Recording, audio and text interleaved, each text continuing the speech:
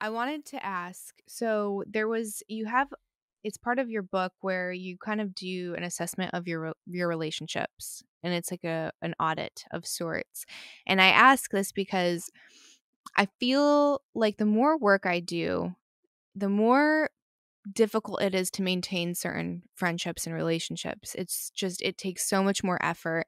My perspective is so different that it's hard to connect or it's hard to relate. And especially if it comes to something like scarcity, people that have like a real finite perspective on resources and energy and money. And nothing irks me more. I'm like, you're choosing that. And I don't know why you're so committed to live in a space of scarcity Right. when, the universe is so abundant. So how can I audit my relationships to see where I'm at?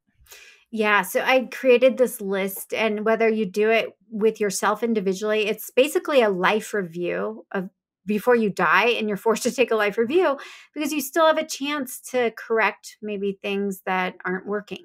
So whether it's with yourself or with someone else, and it could be somebody on their deathbed, it could be you're in a friendship, and a lot of times we outgrow our friendships, our love romantic relationships, because one of us is doing the work to grow and evolve and the other one's not.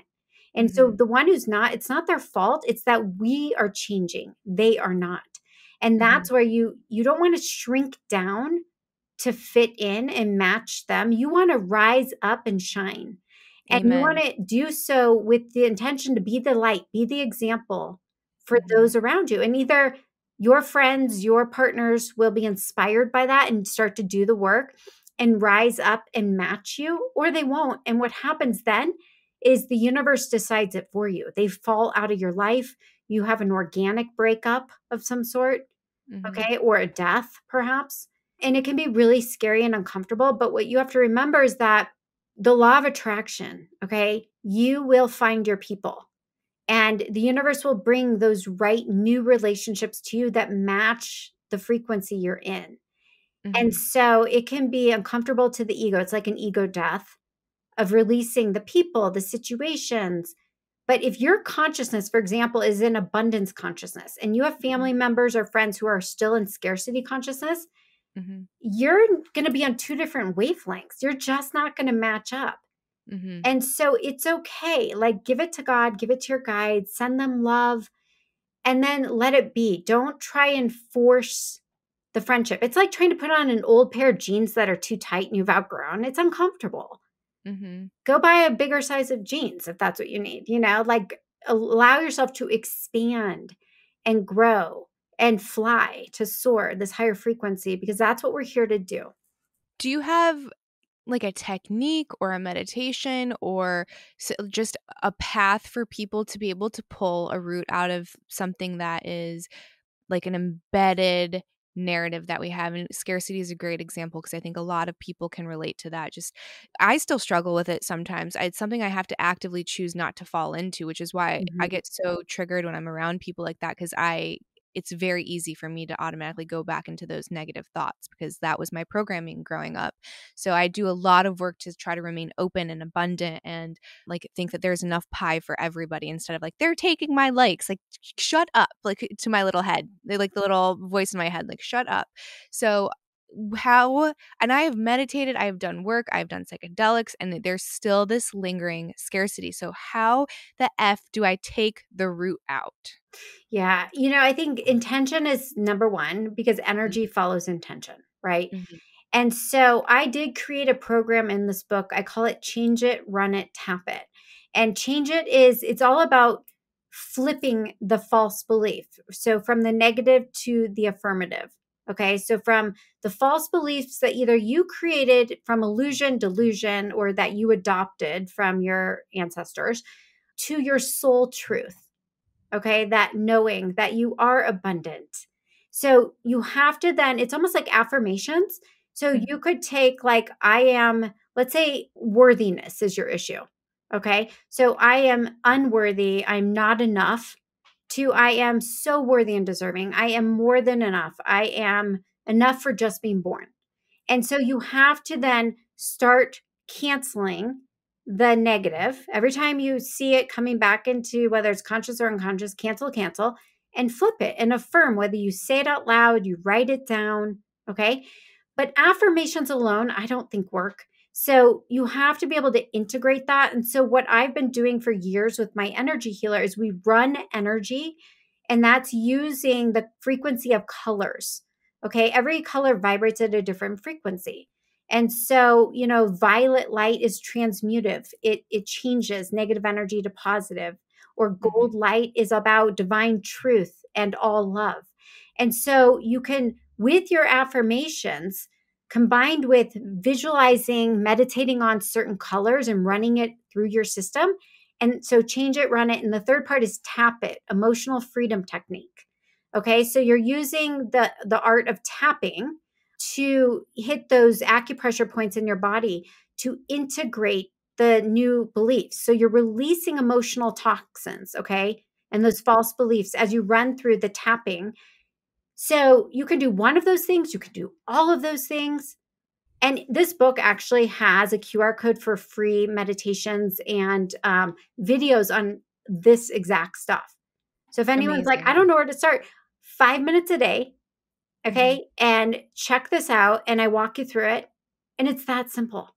You're Mhm. changing your energy, you're changing your vibration, okay? And that right there is going to, over time, repetition. Do it for 30 days, 60 days to reprogram, reset. You will have pulled out that root. Okay. Mhm. And it's really, that's what I'm talking about. It is work, but it's easy. It's 5 minutes a day and it Mhm. sets the tone for the rest of your day. So it is worth it.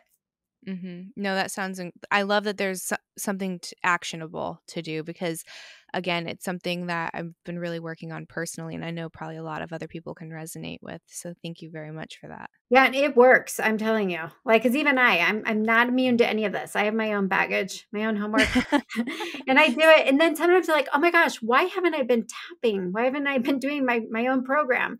And then I go do it. I'm like, wow, I feel really different. So, but Mhm. again, what I always like to remind people, take what works, leave the rest. Mhm. Something I said may have really resonated and something else not so much, then that's your guidance. And Mhm. then, because you want to find what resonates because that means that's what you need right now and that will work for you. Mhm. Yeah, I agree with that. When it comes to like intergenerational trauma or even past life karma for people that believe in that, how much of it is necessary to try to figure out? Because I have this theory that we forget for a reason. Like, I don't think that that's a mistake. I think some people are able to maybe tap into it much easier, or like they say that they remember all of their past lives and it's not even taking energy, it's just there, it's just like a memory. But then you have people that are focused so hard on like recovering past lives and trying to figure out whatever their karmic debt is. And I almost feel like it's a way to avoid what's currently happening in this life and like this in Mhm. this carnation. So like how necessary is it or at all to go back and look at past life trauma or karma, or are we supposed to kind of be focused on the here and now? I think it's useful when it's relevant to your current day situation. And so when I do readings, I'll ask spirit, show me what this person is ready to hear, needs to hear. Mhm. And the only information that ever comes through is exactly what you're ready for. And sometimes we do talk about past life stuff, Mhm. sometimes we don't. It Mhm. depends on, okay, we've lived hundreds, if not tens of thousands of past lives. So when you dip into past life regression, whether Mhm. you do it with a professional or you do it on your own, you will be taken to the life that's relevant to the homework or the lesson you're working on now in this life. Mhm. And so in that case, it's good. It's going to, knowledge is power. Okay. And if you can have your aha moment, like, oh my gosh, the reason I'm have eating disorders is because I starved to death in my last life, that's going to bring you this new awareness and compassion for yourself, and healing can happen because you can connect the dots on some of the unconscious patterns and behaviors that we find ourselves in. I think it's really good when it comes to intergenerational things that have been passed down to you, when you are able to get information, okay, about let's say a family pattern. Let's say there's a line of alcoholics in your family, and you are waking up and in recovery, okay? And you need information on, I sit down with you and we do a reading, and your great grandfather comes through apologizing for starting this pattern of numbing and checking out, and this dysfunctional family pattern passed down to your father and now to you. There's healing in that. Okay. And then you have an opportunity to break the chain of dysfunction, and you can heal generations forwards and backwards by Mhm. having the courage to get the information you need to make peace with yourself and to move forward, break that pattern. So, again, a lot of times it's healthy. Now, to your point, a lot of times we get obsessed, and that's the human part, the ego, where we just can't shake it. We get kind of Mhm. brought down into a downward spiral where we get almost paralyzed by it. Mhm. That's very disempowering. And Mhm. that's where you need to focus forward, because whatever you focus on expands. So if you're focused on the past and stuck in the past and reliving it, you go into victim. Mhm. There's no way you can evolve past that. So sometimes you just have to acknowledge it, not spiritually bypass it. You've done Mhm. your work, you've looked at it, and then you let it go. Give it to God, ask to cut the cords. Sometimes there's shamanic, healings you can do to really, and that's why I think a lot of people do ayahuasca, to journey Mhm. into it and to heal it and release it. Mhm. And then focus forward and decide what you want to move into and put your energy towards co creating what's next.